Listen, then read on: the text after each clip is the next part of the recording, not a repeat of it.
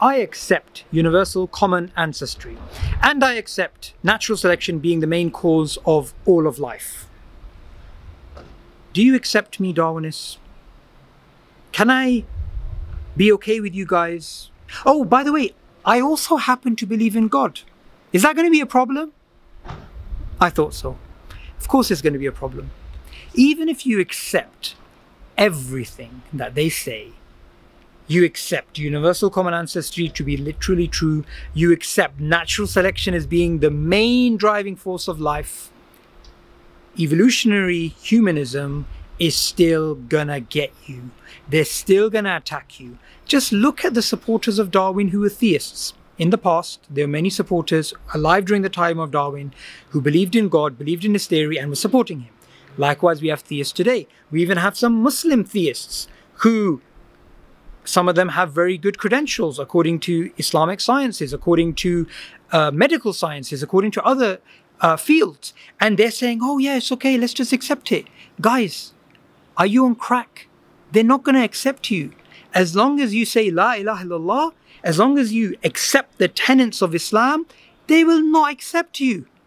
You think it's as simple as accepting universal common ancestry and they just leave you alone? Just look at the Catholic Church. They gave an edict that, just the biggest religion in the world at the moment is the Catholic faith. That's the biggest.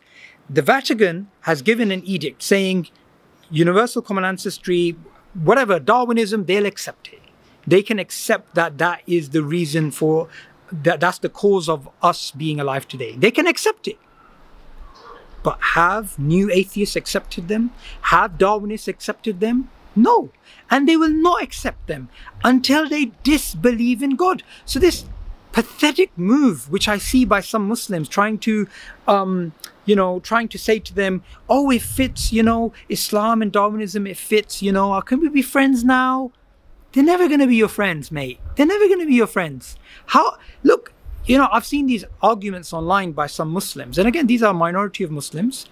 But, they try and say, oh, well, some of the early Muslims, they had these ideas. And this isn't really to do with Darwin. This is to do with, just the hypothetical possibilities that the Quran allows, that Islam allows. And they say, well, you have to disprove that what I'm saying is impossible using the Quran. You have to show that this is not possible. I'm not going to do that. I'm not going to go into that argument. All I'm going to get into is this.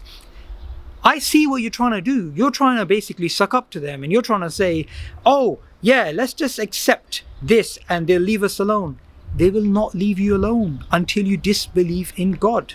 In fact, the God delusion, the most famous Darwinist in the world, Richard Dawkins, what does he say?